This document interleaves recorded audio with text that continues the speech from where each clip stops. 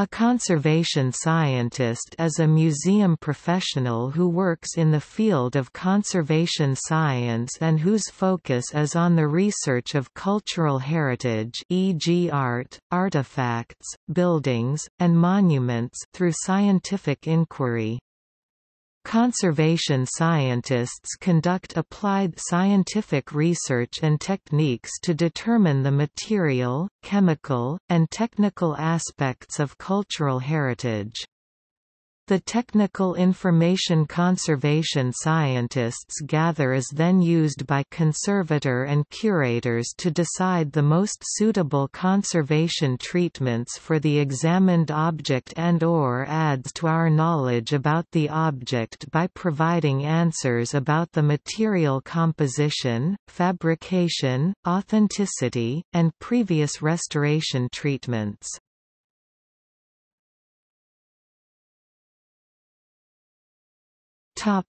Responsibilities and duties. The main responsibility of a conservation scientist is to provide analytical and technical support for the preservation and restoration of cultural objects using scientific analysis and techniques. These tasks are accomplished primarily in four ways: 1, the identification of materials and fabrication of an object, 2, studying the degradation mechanisms of the objects, 3, developing and testing conservation restoration treatments, and 4, developing and testing new analytical techniques and equipment. Each task is properly documented by conservation scientists with such information as composition, condition, history, and suggested treatments.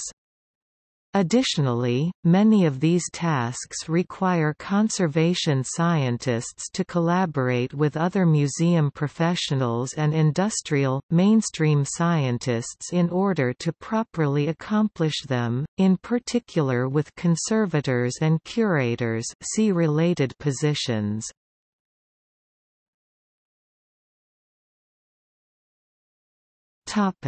Identification. The identification of an object's component materials is the most basic of conservation science tasks. This is typically accomplished using non-destructive examination techniques or, if necessary, destructive analytical techniques designed for small samples. See instruments and uses. The information yielded about the object's material composition aids in the development of preventive conservation measures such as lighting and humidity controls and the selection of appropriate restoration treatments. The analysis of materials can also lead to discoveries about the object's origin and fabrication. Such studies, called technical art history, can provide insight into the time period of an object, its authenticity, the artist, and previous restoration treatments. In addition to leading to new interpretations, this information impacts the selection of treatments by conservators and conservation scientists.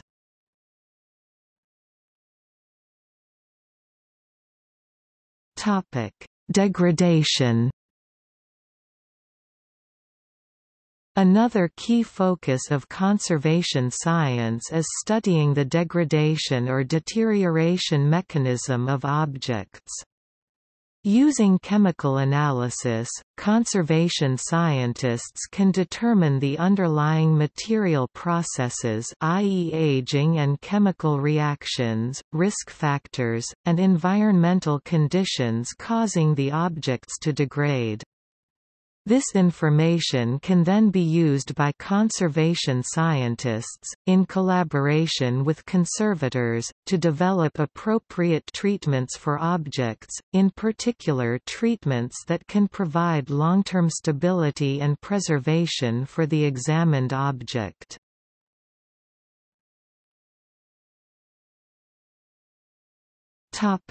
Development of conservation restoration treatments.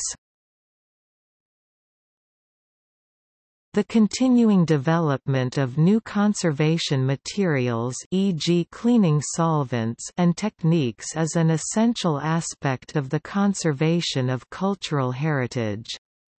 This research ensures the continued existence of cultural heritage in the best condition possible considering their age and degradation. Conservators often rely on conservation scientists for their scientific knowledge and skills in the development of these materials and treatments.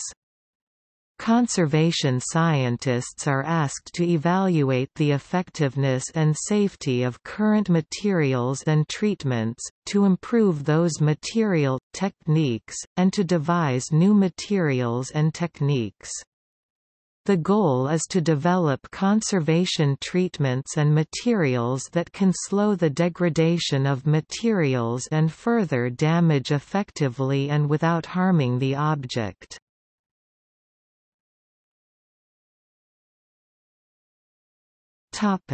Development of new analytical techniques and equipment.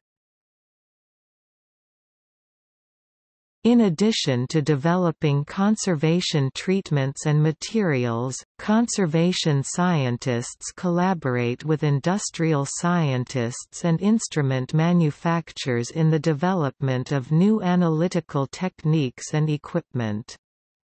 Conservation scientists are constantly looking for and developing new techniques and instruments that improve the condition and treatment of objects.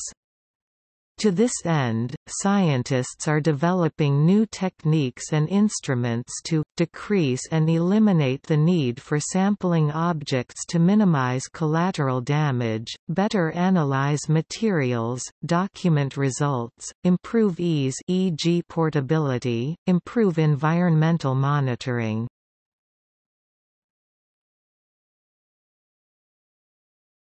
Topic: Education. In addition to their scientific responsibilities, conservation scientists have a duty to help educate new conservation scientists, the conservation field, and the public as part of their ethical code. To ensure the continuation and quality of their profession, conservation scientists are involved in the training of new conservation scientists as members in academic conservation departments, adjunct faculty, and as mentors to those in fellowships, internships, and entry-level jobs. Conservation scientists also help educate the conservation community at large by disseminating their research to promote the growth and use of the best conservation practices and materials. Lastly, conservation scientists educate the public about conservation science to promote awareness about the field and its importance to the preservation of our cultural heritage.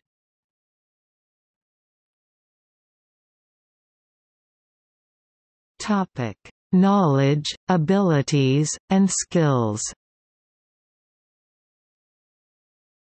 The basic knowledge, skills, and abilities needed by conservation scientists are: advanced knowledge in a physical or applied science discipline, e.g. physics, chemistry, material science, biology, engineering, and geology. Basic knowledge of conservation and relevant humanities disciplines, e.g. art history, archaeology, anthropology, history, fine arts, etc. Critical thinking and creative problem solving. The ability to formulate and carry out research. Experience using a broad range of analytical techniques and equipment, see instrumentation and uses. The ability to collaborate and work in a team. The ability to communicate effectively.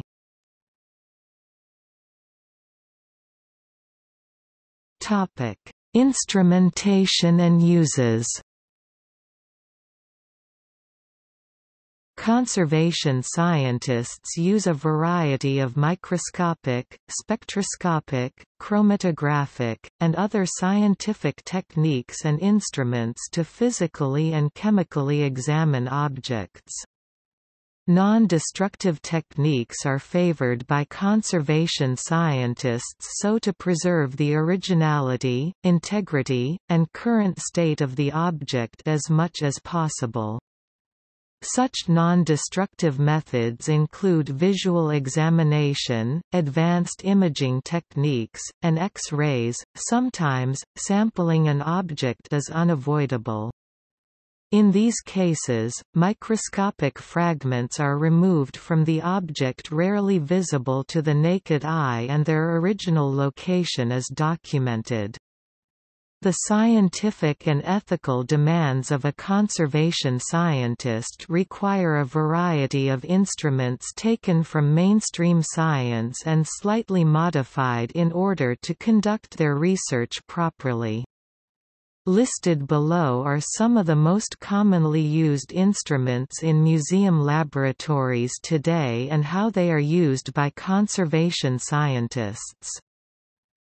Microscopic Fourier transform infrared microspectroscopy (FTIR) uses the infrared spectrum (IR) to identify the functional groups or covalent bonding information of an object. In conservation science, it is an important technique for the identification of materials, in particular for classifying organic materials. Microscopic samples can provide information on the chemistry of the various materials which comprise the object. Raman microspectroscopy uses vibrational spectroscopy methods to identify certain materials. In conservation science, it is used to identify and characterize materials of objects such as amber, glass, glazed ceramics, pigments, and polymers. Scanning electron microscopy with energy dispersive spectroscopy (SEMEDS) uses an electronic beam to scan the surface of a sample, producing detailed images at a high magnification resolution. In conservation science, it is used to study the surface of an object and identify the materials present. Spectrometric X-ray fluorescence (XRF) spectroscopy uses an X-ray beam on the surface of an object which produces a characteristic fluorescence X-ray of the elements present. A non-destructive technique, it is used in conservation science to identify the elemental and chemical content of the materials present in the examined area. Chromatography, a set of laboratory techniques used to separate mixtures of compounds. Several of the techniques are extremely adept in the positive identification of organic materials. Liquid chromatography mass spectrometry (LCMS) combines liquid chromatography, which uses liquid to separate complex mixtures of organic materials into their individual chemical components, and mass spectrometry. The combination provides a detailed identification of the components in the examined material. Gas chromatography mass spectrometry (GCMS) combines gas chromatography, which uses gas to separate complex mixtures of organic materials into their individual chemical components, and mass spectrometry. The combination provides a detailed identification of the components in an object at the low parts per billion level. Pyrolysis gas chromatography mass spectrometry (PYGCMS) combines gas chromatography and mass spectrometry on a heated sample. The heat decomposes the sample, producing smaller molecules to be separated by the gas chromatography and detected by the mass spectrometry. The technical is useful in the identification of synthetic polymeric media. Others: X-radiography, an imaging technique that uses high-energy radiation X-rays to view the internal structure of an object's component materials that differ in densities. The technique is used in conservation science to examine the structural makeup of objects and identify cracks, manufacturing clues, etc. that are not visible to the naked eye. Microphadiometry (MFT) measures the light sensitivity of an object. In conservation science, it is used to study the deterioration rate of colors when exposed to light and oxygen.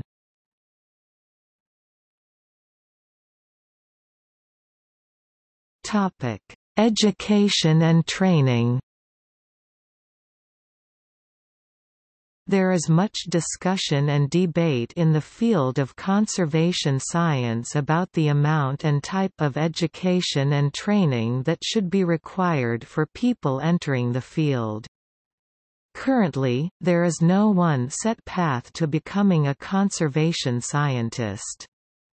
A 2013 survey conducted by the International Center for the Study of Preservation and Restoration of Cultural Property (ICCROM) on the education and training paths for conservation scientists worldwide concluded that the largest categories of recommend qualifications are the combinations BA plus MA 24% in conservation and BSc plus MA in conservation 23%.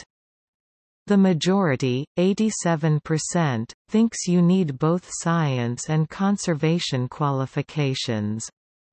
44% of the respondents think you should have 0 to 2 years of working experience, and 41% think you need 3 years or more. This survey demonstrates that there is no worldwide consensus on the type and amount of education and training needed to become a conservation scientist, resulting in regional and institutional variations. In the United States, the most common route taken is an advanced degree in a physical, natural, or applied science discipline such as physics, chemistry, material science, biology, engineering, and geology. Master's degrees are acceptable, but most conservation scientists have their Ph.D. In fact, a doctoral degree is becoming an increasingly common requirement for even entry-level conservation science positions. A basic knowledge of conservation theory and practice, art history, and/or other relevant humanities disciplines, e.g. archaeology, anthropology, fine arts, history, etc., is also essential. Scientists seeking to enter the field typically gain this experience and knowledge through postdoctoral fellowships. There are several postdoctoral programs in particular for scientists to receive specialized training in conservation science, including those at the National Gallery of Art, the Charles Culpeper Fellowships, Harvard University Art Museum, and the Getty Conservation Institute. Numerous museums and cultural institutions also have individual advanced training fellowships in conservation science through such organizations as the Kress Foundation and the Andrew W. Mellon Foundation. The Northwestern University Art Institute of Chicago Center for Scientific Studies New Access is one example of an Andrew W. Mellon-funded fellowship. In Europe, there are two common routes taken to become a conservation scientist. The first path is a postgraduate course in conservation science that includes training, research, and practice experience with practicing conservators-restorers. The European PhD in Science for Conservation (EPISCON), which is a 3-year fellowship program at 10 participating institutions, is an example of such a program. The second pathway is on-the-job training on a conservation science team combined with continuous professional development.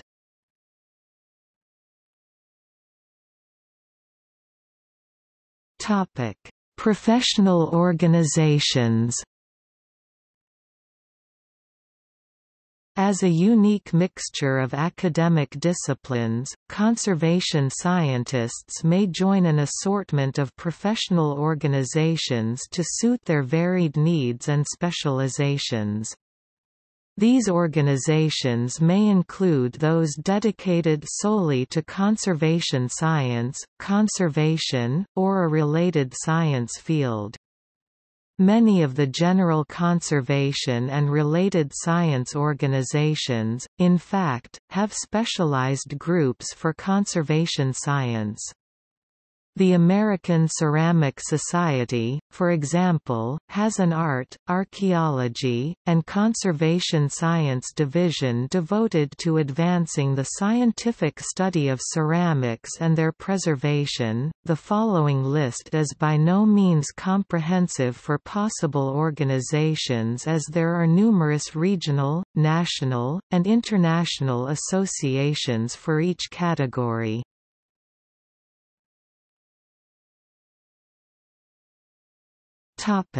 Conservation science organizations. Italian Association of Conservation Scientists (IACS).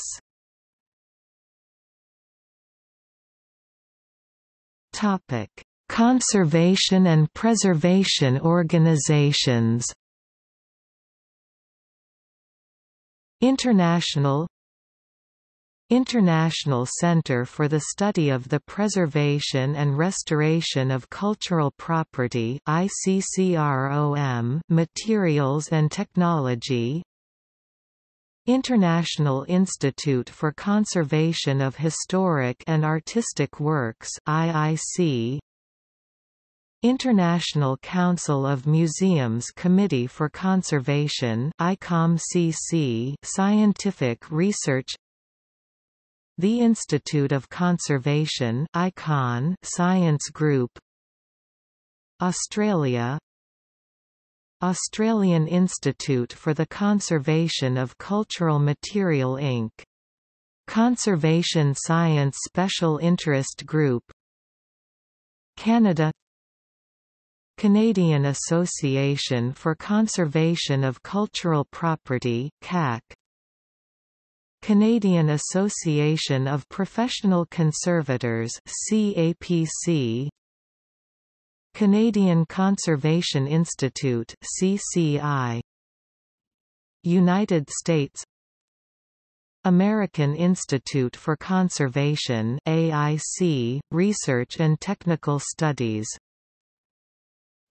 Scientific organizations. Eastern Analytical Symposium (EAS), Infrared and Raman Users Group (IRUG), Society for Applied Spectroscopy (SAS), American Chemical Society (ACS), Materials Research Society (MISS), American Society for Testing and Materials (ASTM), International.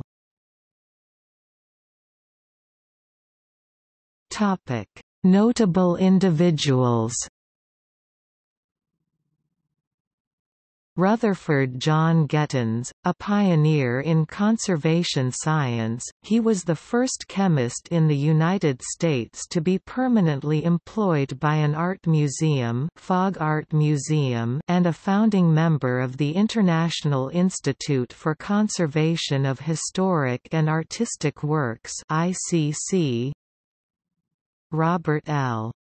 Feller, a pioneer conservation scientist, he was the first scientific technical advisor to the National Gallery of Art 1950, tested and introduced acryloid B72 to the field, and contributed heavily to our knowledge about natural and synthetic picture varnish, color, the damaging effects of light exposure, and polymer and paper degradation. William Andrew Oddy, created the Oddy test, which determines the safety of materials to art objects. Alexander Scott, a pioneer in conservation science in the United Kingdom, he was the first chemist hired at the British Museum. Harold Plenderleith, a pioneer in conservation science in the United Kingdom, he was one of the first chemist hired by the British Museum, authored The Conservation of Antiquities and Works of Art, Treatment Repair, and Restoration 1956, and became the first director of ICCROM. Alan Burrows, Fogg Art Museum scientist who used X-rays and X-radiography to study art, especially old master paintings. His studies were the impetus for more collaborations between curators and conservators and scientists. Michael Faraday, involved in the development of science in museums and galleries in Britain with analytical and deterioration studies for the National Gallery in London.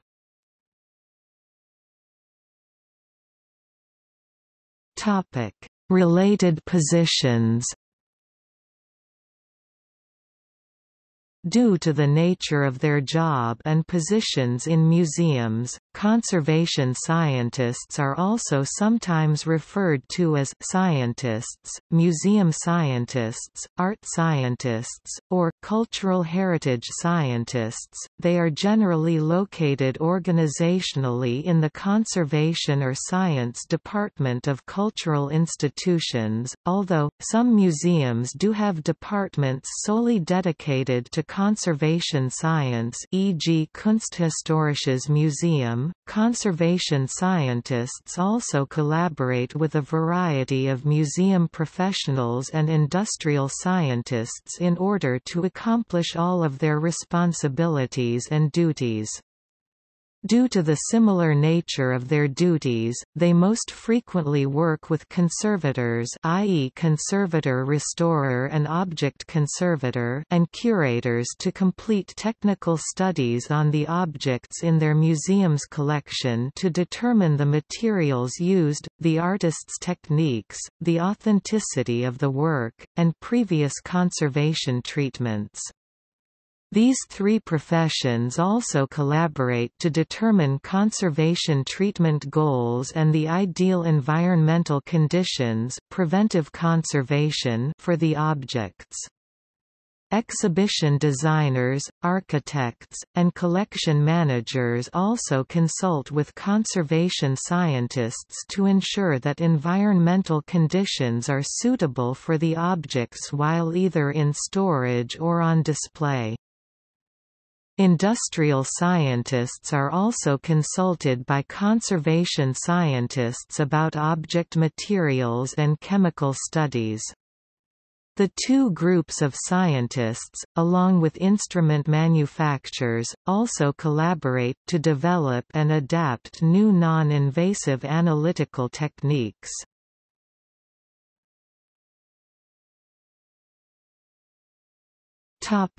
See also: Conservation science, Heritage science, Conservation restoration, Object conservation, Cultural conservation, Collection museum, Collections care, Preventive conservation, Conservator-restorer, Curator. List of dates in the history of conservation and restoration.